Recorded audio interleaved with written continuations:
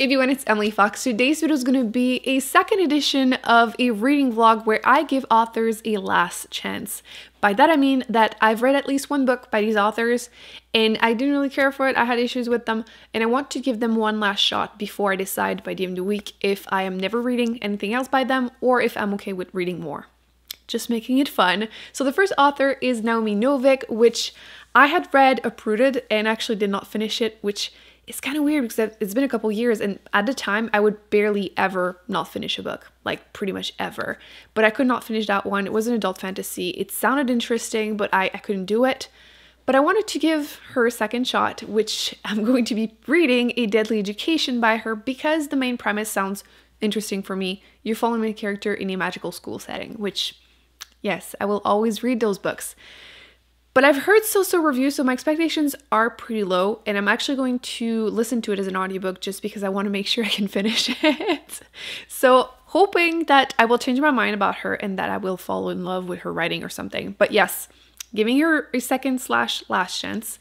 The second author is the one that I'm the most hopeful I will enjoy the book, and it is Survive the Night by Riley Sager. This is actually my 5th book by the author. The book is actually not out yet. It's coming out in July. I have an advanced reader copy, so I will be reading the ebook on my Kindle. But I have reviewed the 4 books that he has out so far. I will link that down below if you are interested. But the common issue that I had with all 4 books is that the main female character is badly written, in my opinion. And I'm not the only one that thinks that. And at first I actually thought the author was a woman too, because Riley. Turns out it's a pen name. His name is Scott something, which I think it's kind of funny how it's flipped. You know how back in the day women had to have pen names or use their initials on the cover because otherwise men would not read their books? Turns out that the main audience for mystery and thrillers is now female audience, and men are the one starting to do that, which whatever, but the fact that that is done in combination with the main female character being badly written, I just feel cheated for some reason. I don't like it. So I wanted to give him one last shot to change my mind. I'm hoping that I will enjoy it. I think if I had to have a prediction, I think this is going to be the one I like the most between the 2 books, but we'll see how that goes. Wish me luck.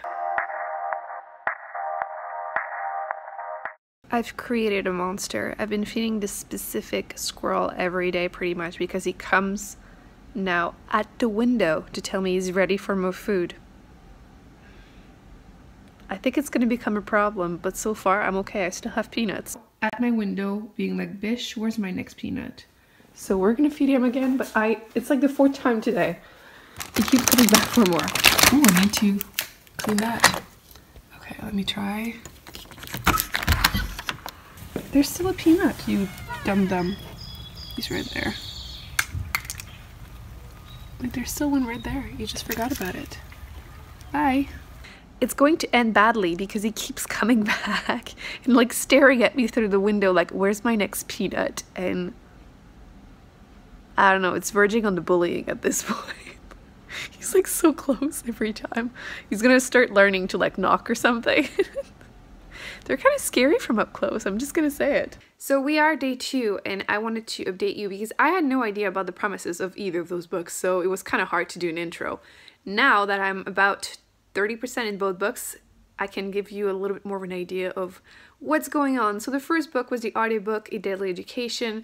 All I knew was that there was a school setting, magical school, which frankly I don't know that much more. I'm a little confused though. I really thought this was an adult fantasy, and I don't know if it's just me, but I'm getting strong YA vibes, probably because the main female character is a teenager and she's so angsty. Like, she's so unlikable. Obviously on purpose. She's very like focused on herself, and she kind of has to. The magical school setting is kind of negative, which like everything is out to kill her basically. Everyone else, there's like monsters coming out of everywhere, and I don't know, I'm not loving it so far, but you know, hoping that things will pick up and get better. I don't know, we'll see. It's still kind of early, I guess. And as far as Survive Tonight by Riley Sager, in the beginning, I would say that the first like 10-15% I was really into it, but now that I've hit the 33%, I'm getting strong vibe of Lock Every Door's other book, where the main female character was so dumb. like so dumb. So in this one, you're following this main female character that is in university, but her roommate and best friend got murdered by the campus killer, and they don't know who that is.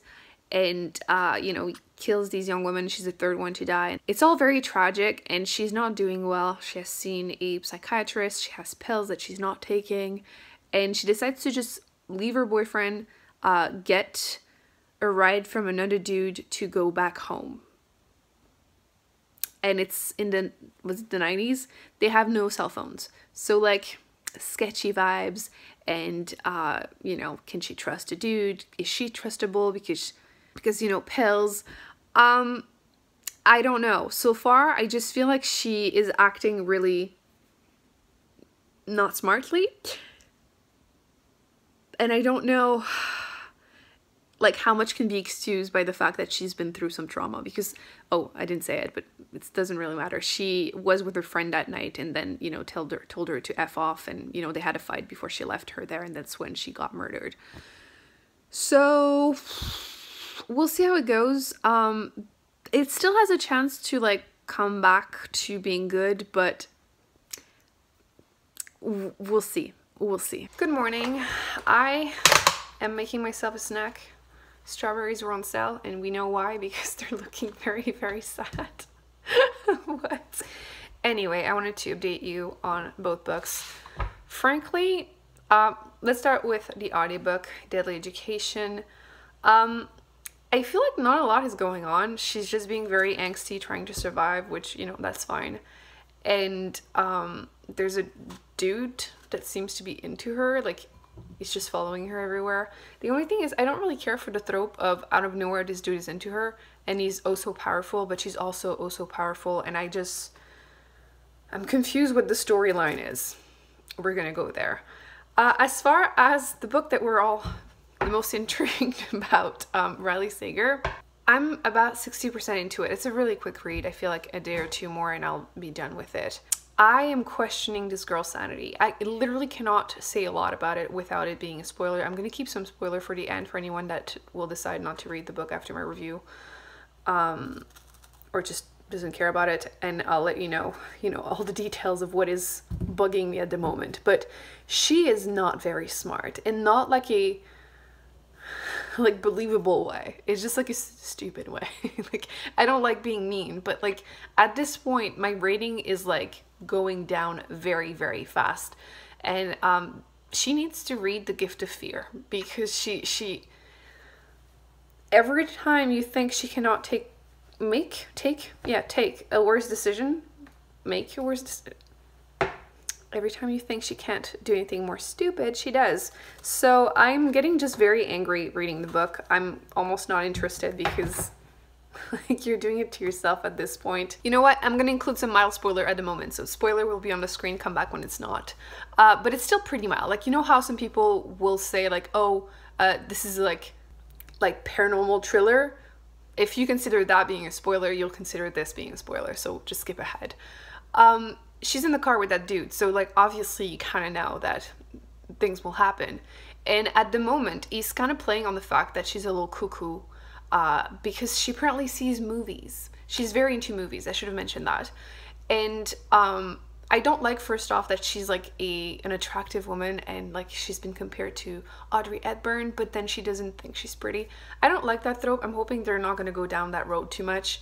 And the fact that she just zones out and like she sees things embellished in her head, hence the movies.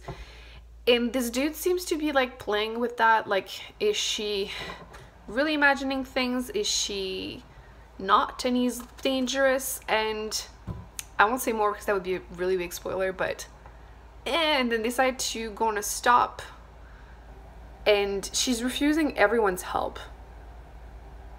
and she's frustrating me. Anyway, let me just wash my strawberries. The little strawberries, for anyone curious. Oh, and by the way, I finally got an actual cute lamp. I had this one, which you can't even tell. It's crooked. You can see it sometimes in my videos. I got a pretty one. Anyway, basically I'm dealing with two unlikable main characters this week. The first one on the book one, she's meant to be unlikable, but I understand how it goes almost too far. And she's even annoying me, and I don't mind unlikable characters, so yeah. And then in this other one, Survive the Night, where she's so dumb that it's really hard to root for her. Like, really hard. Anyway, I will update you once I'm almost done, I guess. We need to talk because what was this week? Not even a week. I read these pretty fast because I had a lot to think about. Actually, let's start with A Deadly Education, Naomi Novik. I was hoping it was going to get better. Essentially, there's barely any plot. There's a lot of world building. I completely understand why people would mention that there's a lot of telling instead of showing, which, agreed. It was boring, and I didn't care about the relationship between the characters. I didn't care about the main female character, and the story is essentially her surviving whatever portion of the video, talking about how things have been, and a little bit of how they are, and then a big fight against monsters. Not a spoiler. No, maximum going to be 2 stars, I think. There's just nothing I really care about, and the second book is coming out soon, and not going to happen. No. This is my review. No, I didn't think it was absolutely horrible, hence the 2 stars, but I feel like the more time will pass, the more I will dislike and forget it. So, short review, but there's just so little to say about it, honestly. As far as Survive the Night, I finished it last night. I still had 10%, and I'm like, no, I need to know how it ends, because not in a good way. And this is what I said after I was done. What did I just read? What the ending? What? So bad. What the hell? So nothing great to say about it. I have so many issues that I literally took notes. I don't ever do that, and a lot of it will be spoilers, so I'll keep that for once I'm done this little portion. I'm giving it 1 star. I don't do that super often. I know I do worst books that I've read that year kind of thing, and it's always fun, and there seems to be a good amount of books in there, but that's usually less than 10% of the books that I read. So I don't hate that many books, and this one, I also feel the more time will pass, the more I will resent it, because the whole time I was really hoping I would change my mind. And I feel I didn't do that many updates because I just wanted to change my mind actually and start enjoying it, and I didn't. I really, really didn't. The only thing I can say without spoiling it is that every single cliche you can think of is in there. No explanation that justifies it, in my opinion. That's why I wanted to finish it and see was it all worth it? No, it wasn't. It just really, really wasn't. The main female character sucks. The explanation by the end sucks. I didn't even want to finish it when I hit 70% because the rest of the things that I have to say will be spoilers. I will go in order that they appear throughout the book, so you can stop whenever you feel like it or just skip ahead until my verdict at the end, even though we kind of know at this point. So once I hit 33%, I just mentioned to you that she was just dumb, which I stand by that. She did not change that at all. So I'm going to go in order of percentage. That's what I wrote. At 46%, I said that I didn't love the idea that the main female character was just off her meds and crazy. I feel it's such a bad trope that has been overdone. Trope. I know I put H in there always. Anyway, I just thought it was kind of boring. And at 60%, that's the point where they stop at a diner and then she eats food. She refuses the help of the waitress because she sees, the vibes. She refuses his help, and by that point, she thinks that she knows that he's the killer, and she decides to go in his car anyway, and she's gonna deal with him herself. Dude, what? That guy is supposed to be ginormous, and you're gonna go and kill him with the steak knife that you found at the diner.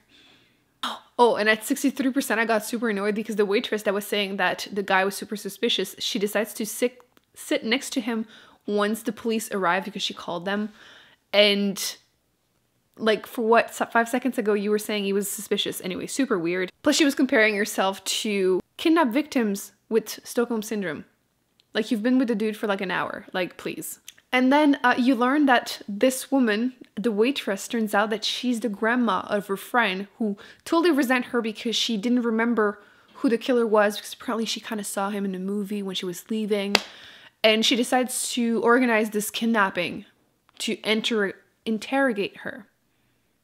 And she brings her to a different location in this like cottage place that her friend used to work at. And then she shoots the guy and then burn down the place. Like, so many dramatic things happening. I hated the fact that her movies would happen like in the most inconvenient time every single time, and then would stop for a long time and then reappear at like a specific time. It was just so frustrating, so many cliche. And then the biggest spoiler, well, the biggest spoilers, there are two, turns out that the killer was her boyfriend who came to help her because she called him, and he's the killer, and then like he's gonna go and kill her, and then she kills him, and like cliche after cliche after cliche. Like, I straight up had to like double check that I was reading the right book, because I could not believe that he wrote this book, because not that his other ones were like amazing, but they are much better than this one. And then the worst of the twist, the last like 5 pages, whatever, turns out that the whole thing was a movie that she, you know, it's inspired by something that happened to her, but it was made into a movie, hence the cliches. Obviously, they made it, you know, more dramatic for the movie.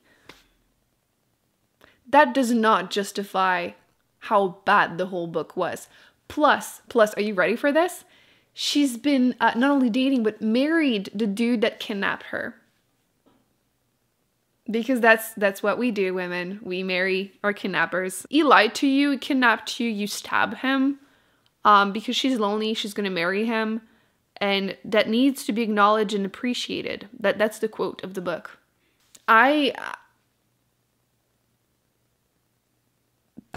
have nothing good to say. Like, I swear, I know that people will justify it. Oh, well, it was all a movie. And the cliches. No. So, no more spoilers. I really did not enjoy the ending. Well, most of the book. I was really hoping I was going to love it. I'm pretty sure that's what I said in the beginning, that I thought this was going to be my favorite one of the two. No.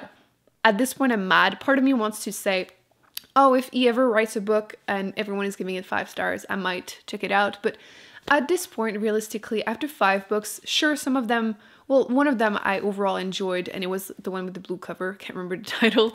That was the best one in my opinion. There are so many other authors that have written mystery thrillers. Why would I continue focusing on one that I clearly have so many issues with? I feel like I keep reading them because there's a ton of marketing behind him, so like you see his books everywhere. But no, I will continue to just read other stuff. If you have any recommendations for mystery thrillers, please feel free to leave them in the comment section. But yeah, I think I'm done with Riley Sager. Nobody can say I haven't tried, because I really did. As far as Naomi Novik, a lot of you told me that Spinning Silver by her was much better, and like part of me kind of wants to possibly check it out. I thought it was related to Uprooted, because look at both the covers. Do they not look like they're part of the same collection? But if it's a standalone, I don't know, maybe, but it's not as harsh of a no, but it's a probably not. So this is how my week went with these 2 books, giving authors a last chance. Turns out I will not be reading more, probably, by these authors ever again. I will continue to do that. I'm still hoping that one day I will end up finding an author that, you know what, it was just one bad book. Like, he has other stuff, or nice of me to assume it would be a man.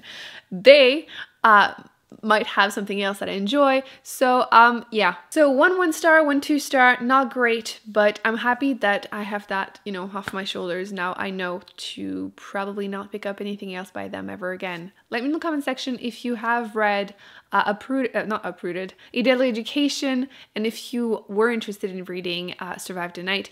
I'm going to be really curious to read the reviews of people whenever the book comes out in July, because I feel like it's probably going to be very divided, but personally, this is a huge no.